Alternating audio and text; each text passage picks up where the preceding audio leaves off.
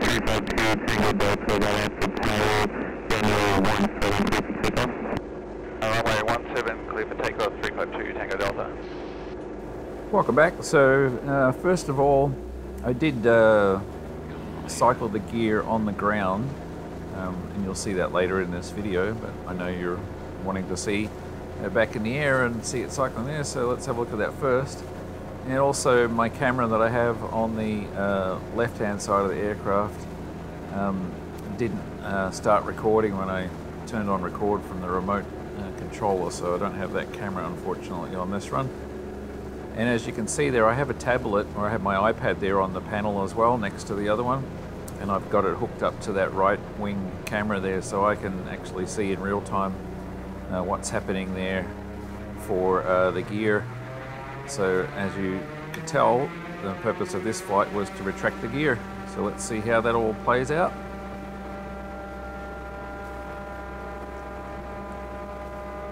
And I'm also, suspect about having some instability with the wheel wells now exposed, so I'm just aware for that.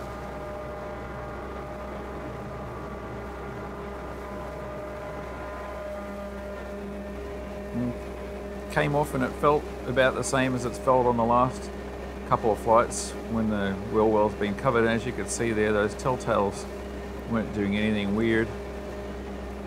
So maybe a little bit of rocking going on. Also too, the temperature gauge here.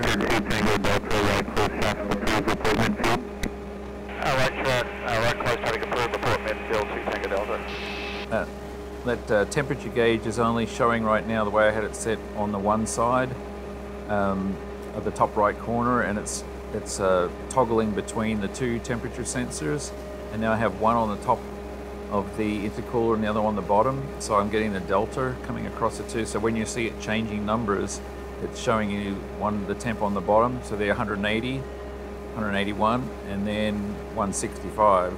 So the temperature on the bottom where the hot coolant's coming in is 180, and coming out the top it's 165. So I'm getting a 15-degree drop in temperature with the air that's running through that. So that's actually working pretty good there. And I'm just going to stop this real quick right here. If you have a look there at the straight transition, you'll see one of those telltales there has sort of come detached. So this may be time to start thinking about the vortilons there on the wing. I'm getting a little bit of oscillation there. I'm not sure if it's pilot induced or gusty wind, and this camera was doing something a bit weird here. Not sure why all of a sudden it was doing that, but I'm thinking about putting the vortilons on the leading edge of the wing there, like all the velocities have.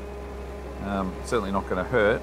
I'm just going to have to fabricate those. It's going to be a little bit tricky to do without all the stuff that I need to do composite work. And as you'll see here, I came up on another bird and he just zipped on by there. I think he was surprised to see me scoot by him on the left.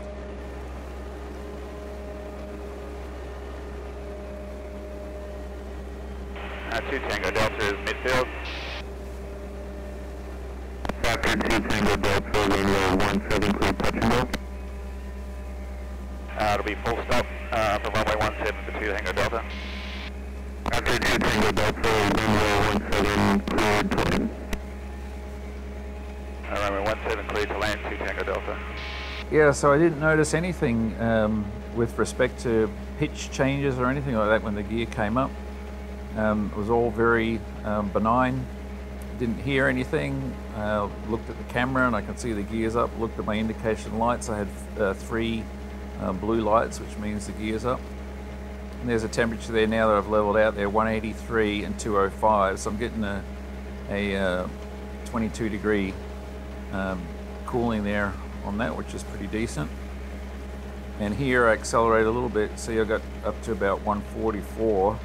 But I was only full power just for a second there, and I backed off again because I was thinking, oh, I need to slow down here again soon, put the gear down and get ready for landing. So I really didn't have much of a chance there, and I didn't even dial the prop back at all. And gear coming down. And same with the gear down. As you can see, it doesn't affect the pitch attitude at all. 3 green. Got my 3 green, and I was looking at my tablet and I could see the gear was down because I can see all 3. wheels there. Just that same view that we're looking at right then.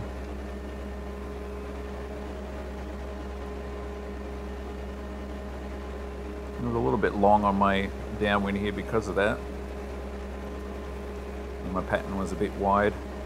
So 192 against 210, so I'm still getting you know, 18 degree temperature drop coming across that intercooler, which is good. Birds. Look at birds. You know, there's 4 birds there. One of them dropped out of formation. The other 3 went scooting on by.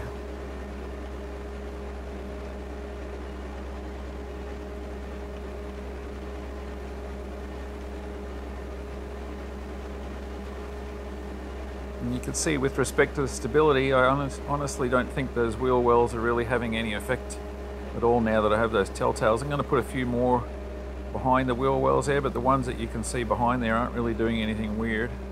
And even the ones that are trailing into it on the front edge there aren't doing anything weird there. They look quite normal.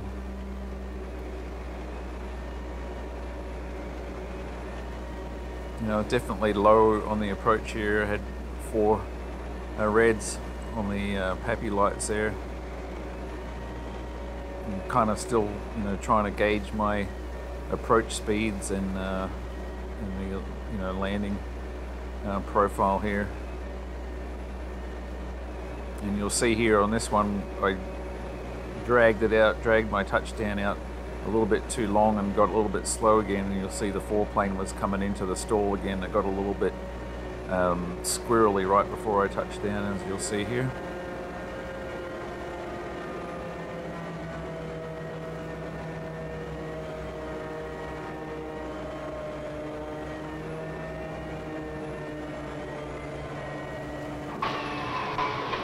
Yeah, I was probably over controlling it a little bit too, but I will get it dialed in. The last 2 were better than that, but nothing really bad. Raptor 2 Tango Delta, turn left at Bravo, hold short full contact 9.7. Left on, well, I think I'll see if I can make Bravo here. Hold short at Alpha, ground on 0.7, 2 Tango Delta. So I was pretty happy with that, and temperatures got to about 245, I think it was, on the oil, and the coolant temperature was just over 200.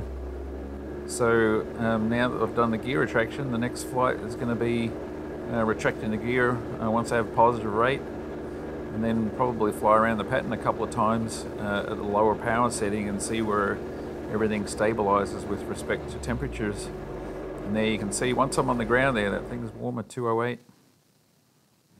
And so this is what I end up doing there. I've basically taken those 2 sensors, one going high and the other one going low. So I'm capturing the extremes of the intercooler.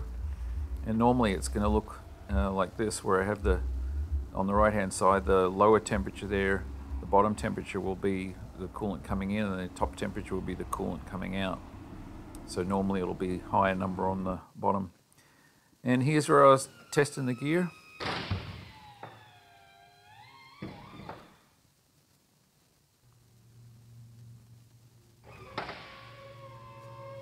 I did it about 10 different times, and also did it with a gear dump. And overall, you know, everything was good. So again, that's how it looks like in the air.